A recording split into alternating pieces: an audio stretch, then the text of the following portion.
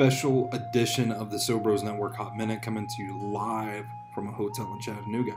It's WrestleMania weekend, and while Nature Boy's out covering the film festival, I thought, you know what, Big Natural, you got a little time to yourself. Why don't you make another Hot Minute? And since it's WrestleMania weekend, no, we're not specifically talking WrestleMania. I get a little fuffa on me. But we're going to be talking about pro wrestling and why Randy Orton's RKO is the most deadly finisher of all time. 3 reasons. Number 1, it just does damage to your body. You put something along your chin line and throat right there. And that's the patellar tendon, if I'm not mistaken.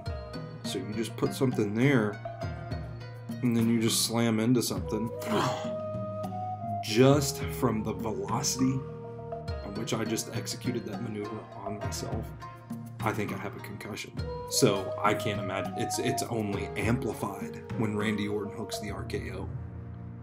2, the RKO literally can come out of nowhere. I mean, you think about all the places that you've seen an RKO hooked. It's not dependent upon any other conditions. The only conditions that have to be met for the RKO to transpire is there has to be someone standing or falling, and there has to be Randy Orton. That's all it is. As long as 2 people are in the same vicinity, the RKO is going to happen. Think about how the haluva kick works. You have to trust that your opponent's just going to be in the turnbuckle at some point. Well, what if he's not in the turnbuckle?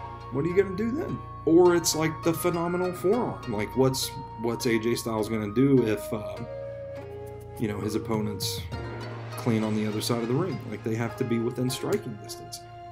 Not with the RKO. Not with the RKO whatsoever. It can come out of nowhere. Hey, out of nowhere. That sounds like a good marketing gimmick. Trace, you can't see me, my time is now. The amount of effort that Randy Orton has to exert when performing the RKO is next to nothing. And that makes it easy to connect with. Even something as simple as Shawn Michaels' Sweet Chin music. You know, you gotta kind of bend. You gotta be flexible. No, you're gonna pull your groin. You're gonna pull your groin trying to hook the Sweet Chin music. Trust me, I've been down that road. You gotta aim correctly. You've still gotta bend and strike with enough force to knock your opponent out.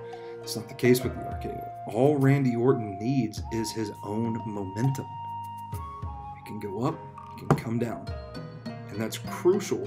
The longer a match goes, the more tired someone gets. So if your finishing move requires a lot of force to execute, it's going to be sloppy. You're not going to be able to do it right. Randy Orton, thankfully, can still get the patellar tendon, even if he's wrestled an hour-long match. All he has to do is jump up and make sure his arm comes around you like that, and then boom, boom, done, dead.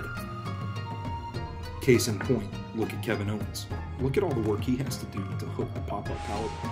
You have to take your opponent, and you have to drag their body weight, whip them into the rope. Then you stand there and wait for him to come back, and then you just grab him by the bosom. Just lift. You gotta lift them up. Lift them up, you kidding me? And then you have to slam them with enough velocity to make sure that their shoulders stay out. It's just so much work. So much work. Randy Orton has mastered the art of the finishing move, and that's why he's won so many world championships. That was stupid. That was fucking stupid. Randy Orton has mastered the art of a good finishing move, and that is why he's won so many championships.